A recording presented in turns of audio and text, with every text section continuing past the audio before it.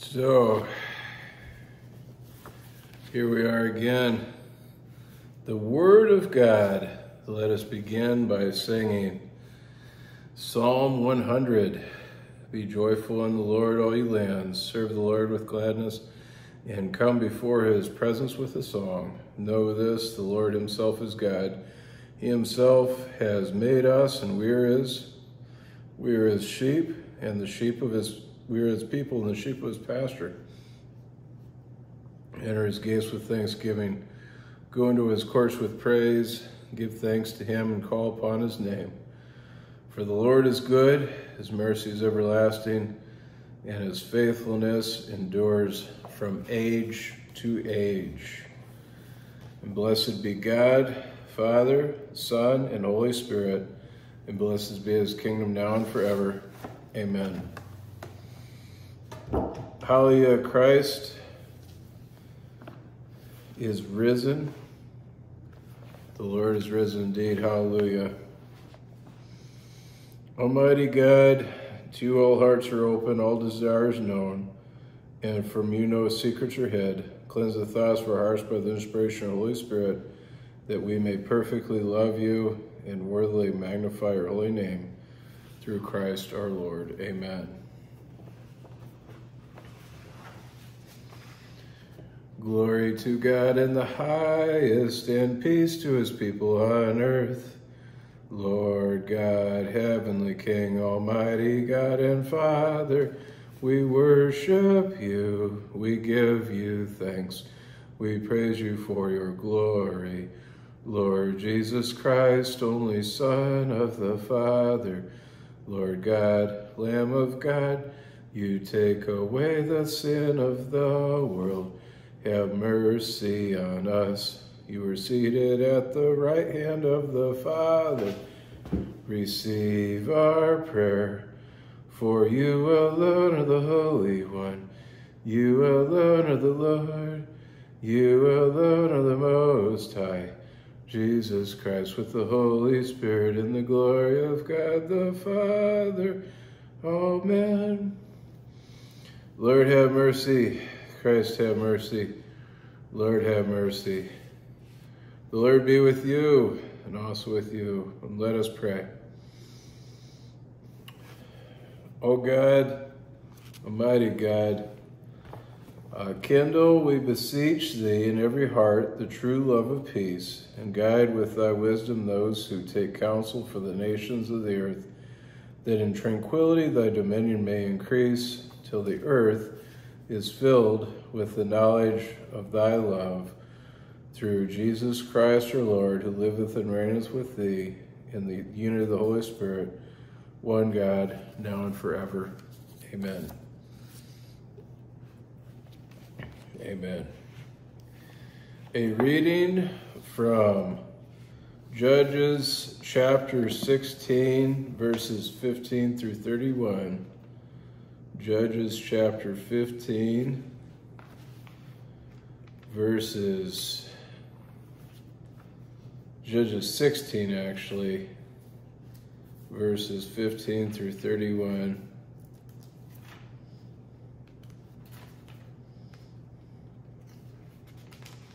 Let's see here, what we got. 16 through 31. With such nagging, she proclaimed him day after day. With such nagging, she prodded him day after day, till he was sick to death of it.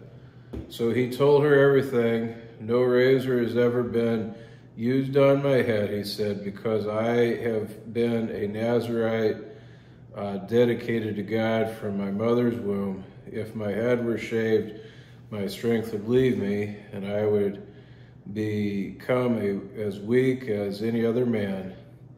When Delilah saw he had told her everything, she sent word to the rulers of the Philistines, "Come back once more. He has told me everything." So the rulers of the Philistines returned with the silver in their hands. After putting him to sleep on her lap, she called for someone to shave off the 7 braids of his hair. So began to subdue him, and his strength left him. Then she called, Samson, the Philistines are upon you. He woke up from his sleep and thought, I'll go out as before and shake myself free. But he did not know that the Lord had left him. When the Philistines seized him, gouged out his eyes, and took him down to Gaza. Then the Philistines seized him, gouged out his eyes, and took him down to Gaza. Binding him with bronze shackles, they set him to grind grain in the prison. But the hair on his head began to grow again after it had been shaved. Now the rulers of the Philistines assembled to offer a great sacrifice to Dagon, their god, and to celebrate, saying, Our God has delivered Samson, our enemy, into our hands. When the people saw him, they praised their God, saying, Our God has delivered our enemy into our hands, the one who laid waste our land and multiplied our slain. While they were in high spirits, they shouted, Bring out Samson to entertain us. So they called Samson out of the prison, and he performed for them.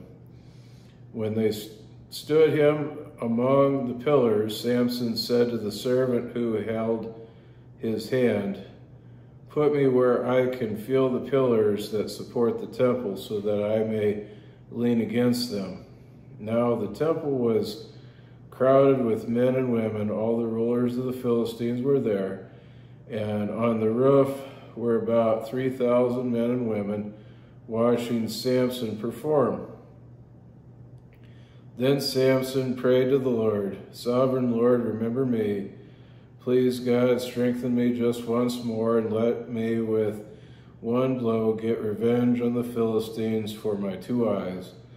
Then Samson reached toward the 2 central pillars on which the temple stood, bracing himself against them, his right hand on the one and his left on the other.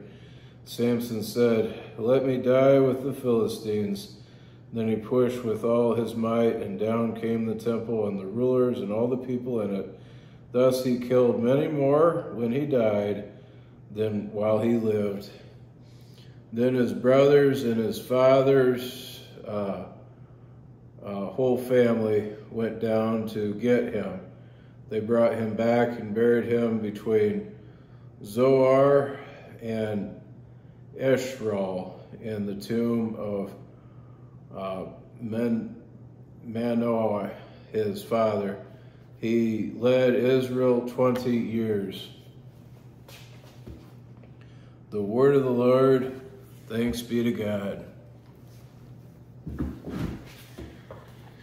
Okay. The reading from 2 Corinthians chapter 13, verses 1 through 11. 2 Corinthians chapter 13, verses 1 through 11. Chapter 13, verses 1 through 11. In the 18th year of the reign of Jeroboam, Abijah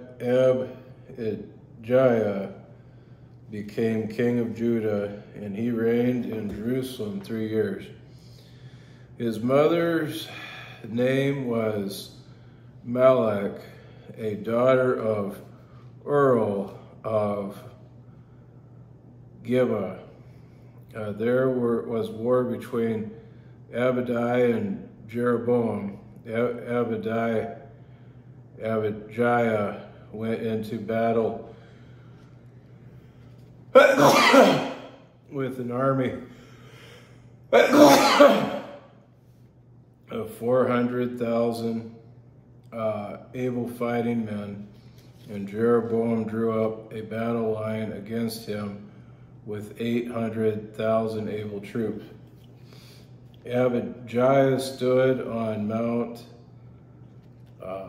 Zimmerah in the hill country of Ephraim and said, Jeroboam and all Israel, listen to me. Don't you know that the Lord, the God of Israel, has given the kingship of Israel to David and his descendants forever by a covenant of salt? Yet Jeroboam, son of Nebat, an official of Solomon, son of David, rebelled against his master. Some worthless scoundrels gathered around him and opposed Rehoboam, son of Solomon, when he was young and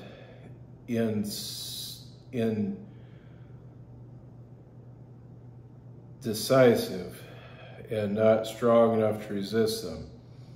And now you plan to resist the kingdom of the Lord, which is in the hands of David's descendants. You are indeed a vast army and have with you the golden calves that Jeroboam made to be your gods. But don't you drive out the priests of the Lord, the sons of Aaron and the Levites, and make priests of your own, as the peoples of other lands do. Whoever comes to consecrate himself with a young bull and 7 rams may become a priest of what are not gods. And as for us, the Lord is our God, and we have not forsaken him. The priests who serve the Lord are sons of Aaron, and the Levites assist them. Every morning and evening they present burnt offerings and fragrant incense to the Lord. They set out the bread on the ceremonial clean table and light the lamps on the gold lampstands every evening. We are observing the requirements of the Lord our God, but you have forsaken him. The word of the Lord, thanks be to God. The Holy Gospel of our Lord Jesus Christ, according to St. Mark chapter 5, verses 25 through 34. St. Mark chapter 5,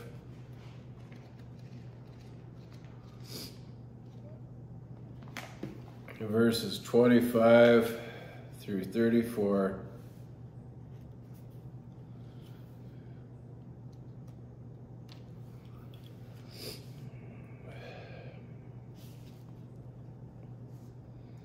Okay. And a woman was there who had been subject to bleeding for 20 years. She had suffered a great deal under the care of many doctors, and had spent all she had, yet instead of getting better, she grew worse. When she heard about Jesus, she came up behind him in the crowd and touched his cloak, because she thought, if I just touch his cloak, I will be healed. Immediately her bleeding stopped, and she felt in her body that she was freed from her suffering. At once Jesus realized that power had gone out from him. He turned around in the crowd and asked, "Who touched my clothes?" "You see the people crowded against you," his disciples answered, "and yet you can ask, 'Who touched me?'" But Jesus kept looking around to see who had done it. Then the woman, knowing that what had happened to her, came and fell at his feet and trembled with fear, told him the whole truth.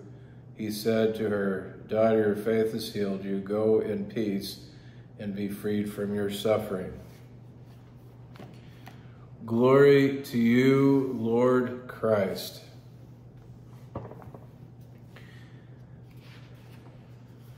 Now, what we see here, we see a situation where, there's a woman in great suffering, and she's suffering from bleeding. She's in a crowd of people, and the disciples are even like, well, telling Christ, how can you ask who touched me? You're in a crowd of people.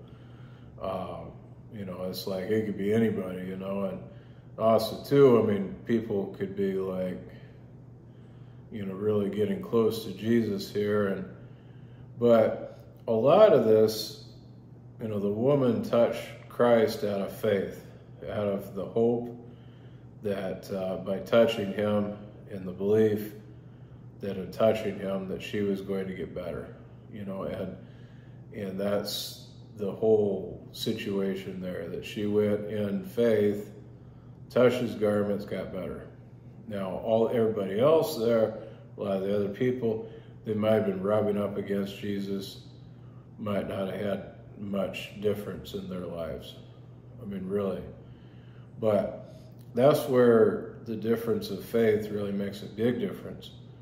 I know that when we look at the whole situation, like with,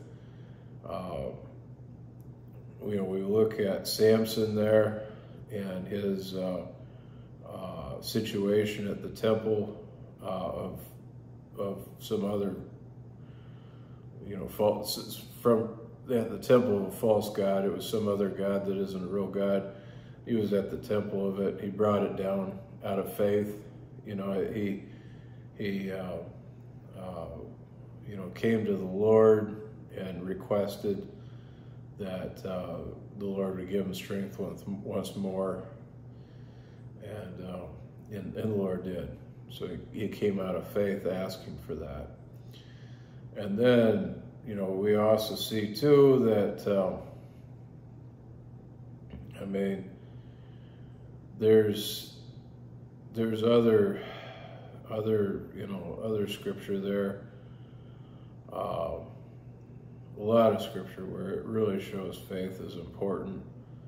I know that the whole issue there with, Israel being corrupt at various times, where, people said, well, we want to make sure that, we're continually correct in what we believe, and others just going out and, worshiping golden calves and stuff. That's a big difference in faith. One group saying, no, we want to, believe what's true, we're going to believe what's true. Another group just going out and having at it with the golden calves. And, the moral of the story here, so to speak, is that, we want to be loving, we want to be, we want to care for each other, but we don't want to lose the faith. We want to be strong in the faith. We don't want to be deceived either. We don't want to be like Samson's wife there and stuff, or we don't want to be like Samson, where his wife is deceiving him and taking his power so he can be handed over to the Philistines. We want to be like honest and have spouses that are honest if we can. We want to be like in the Lord, and in Christ always, and us, our families, and we don't want to have situations like what the Old Testament talks about, where it's just sad. It's really sad, Samson being turned over to the Philistine rulers and everything that happened there, very sad. And so, my hope is, and I pray, right now even, that you and your families are blessed by God, in that it's a good and godly thing that you have, you know, the faith, that it's correct faith, and that it's saving faith. Because that's what really matters, that you're able to love each other, love one another, you know, love your neighbors as yourselves, but do so with correct faith. We believe in one God, the Father, the Almighty, maker of heaven and earth, of all that is seen and unseen. We believe in one Lord Jesus Christ, the only Son of God, eternally begotten of the Father, God from God, light from light, true God from true God, begotten, not made, of one being with the Father. Through him all things were made. For us and for our salvation he came down from heaven. By the power of the Holy Spirit he became incarnate from the Virgin Mary and was made man. For our sake he was crucified under Pontius Pilate. He suffered death and was buried. On the third day he rose again in accordance with the Scriptures. He ascended into heaven and is seated at the right hand of the Father. He will come again in glory to judge the living and the dead. His kingdom will have no end. We believe in the Holy Spirit, the Lord, the giver of life, who proceeds from the Father and the Son. With the Father and the Son he is worshipped and glorified. He has spoken to the prophets. We believe in one holy Catholic and Apostolic Church. We acknowledge one baptism for the forgiveness of sins. We look for the resurrection of the dead and the life of the world to come. Amen. Father, we pray for your holy Catholic Church, that we all may be one. Grant that every member of the Church may truly and humbly serve you, that your name may be glorified by all people. We pray for all bishops, priests, and deacons, that they may be faithful ministers of your word and sacraments. We pray for all who govern in whole authority the nations of the world, that there may be justice and peace on the earth. Give us grace to do your will in all that we undertake, that our works may find favor in your sight. Have compassion on those who suffer from any grief or trouble, that they may be delivered from their distress. Give to the departed eternal light rest. Let light perpetual shine upon them. We praise you for your saints who have ridden into joy. May also come to share in your heavenly kingdom. Let us pray for our needs and for those of others.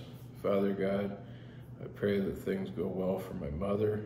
You know, I pray that things go well for my, upcoming marriage. I pray that you would greatly bless my housing, bless things that happen at my job, bless those things that happen on other people's jobs. I pray, Father God, that you protect my mother, provide for her, care for her, cause her to have no abundance of all good things. I pray that all those that are watching, that you greatly bless them and provide for them, cause them to have no abundance of all good things. Pray that anybody watching be greatly blessed, that you take away whatever evil influence is binding on them and cause them to grow on all manner of righteousness and salvation.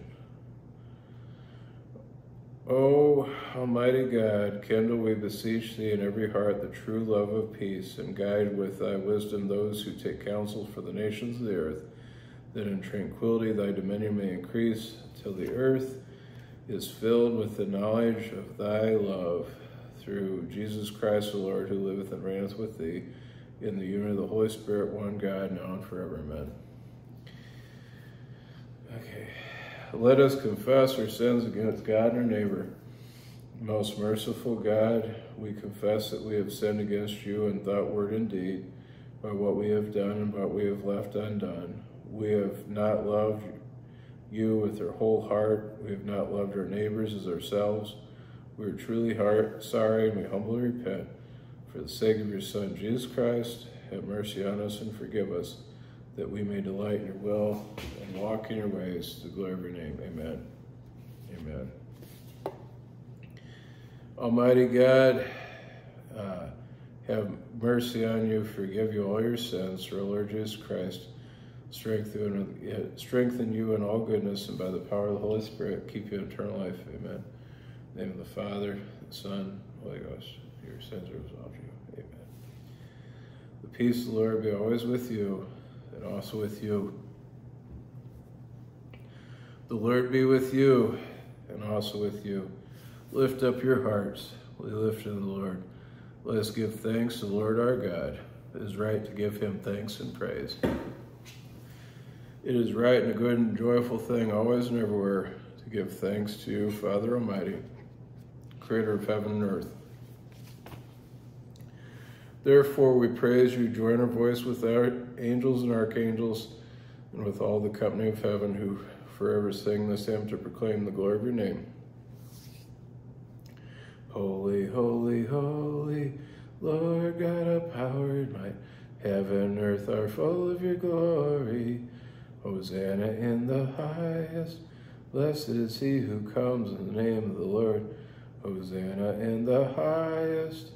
Holy and gracious Father, in infinite love, you made us for yourself, and when we had fallen in sin and become subject to evil and death, you in your mercy sent Jesus Christ, your only and eternal Son, to share human nature, to live and die as one of us, to reconcile us to you, the God and Father of all. He stretched out his arms upon the cross and offered himself in obedience to your will, perfect sacrifice for the whole world.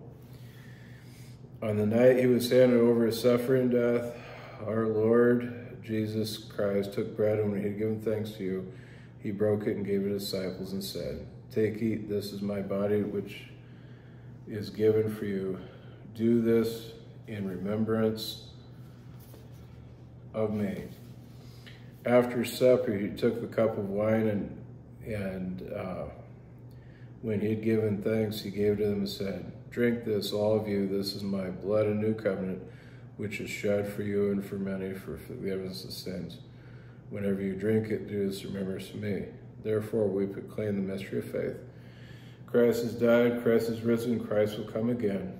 We celebrate the memorial of our redemption, O Father, and the sacrifice of praise and thanksgiving, recalling his death, resurrection, and ascension. We offer these gifts. Sanctify them by your Holy Spirit to be for your people, the body and blood of your Son, be for your people, the body and blood of your Son, the holy food and drink of new and ending life in him. Sanctify us also that we may faithfully receive this holy sacrament and serve you in unity, constancy, and peace. And the last day bring us with all your saints in the joy of your eternal kingdom. All this we ask for your Son, Jesus Christ, by him, with him, the unity of the Holy Spirit. All honor and glory is yours, Almighty Father, now and forever. Amen. And now, as our Savior Christ has taught us, we are bold to say, Our Father, who art in heaven, hallowed be thy name. Thy kingdom come, thy will be done on earth as it is in heaven. Give us this day our daily bread, and forgive us our trespasses, as we forgive those who trespass against us. Lead us not into temptation, but deliver us from evil. For thine is the kingdom, the power, and the glory, forever and ever. Amen.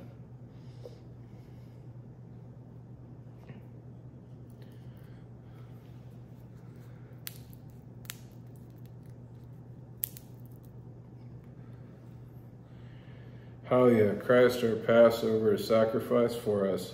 Therefore let us keep the feast. Hallelujah. Lamb of God, you take away the sins of the world, have mercy on us. Lamb of God, you take away the sins of the world, have mercy on us. Lamb of God, you take away the sins of the world, grant us peace. The gifts of God for the people of God. The body of our Lord Jesus Christ, keep you in everlasting life. In the name of the Father, the Son, Holy Ghost, amen. The blood of our Lord Jesus Christ, keep us life. In the name of the Father, Son, Holy Ghost, amen. Blood of Christ.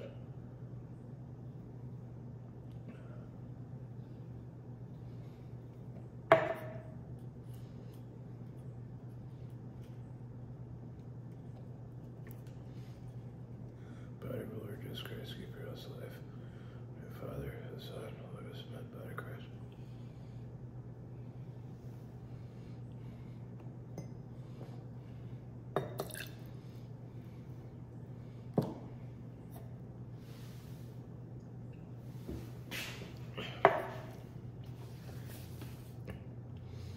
Let us continue by singing a psalm, Psalm number 45.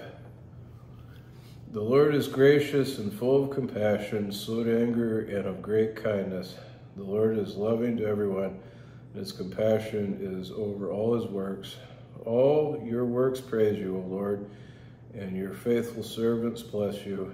They make known the glory of your kingdom and speak of your power, that the peoples may know of your power and the glorious splendor of your kingdom. Your kingdom is an everlasting kingdom. Your dominion endures throughout all ages. The Lord is faithful in all his works and merciful in all his deeds. The Lord upholds all those who fall. He lifts up those who are bowed down. Let us pray. Eternal God, Heavenly Father, you graciously accepted us as living members of your Son, our Savior, Jesus Christ, and you have fed us with spiritual food in the sacrament of his body and blood. Since now into the world in peace, and grant us strength and courage to love and serve you with gladness and singleness of heart, through Christ the Lord. Amen. The peace of God which passes understanding, keep your hearts and minds in the knowledge and love of God and of his Son, Jesus Christ. Blessing of God Almighty, the Father, the Son, the Holy Spirit, be among you and remain with you always. Amen. Let us go forth in the name of Christ. Thanks be to God. Go in peace, love and serve the Lord. Thanks be to God. Thanks be to God. Hallelujah. Hallelujah.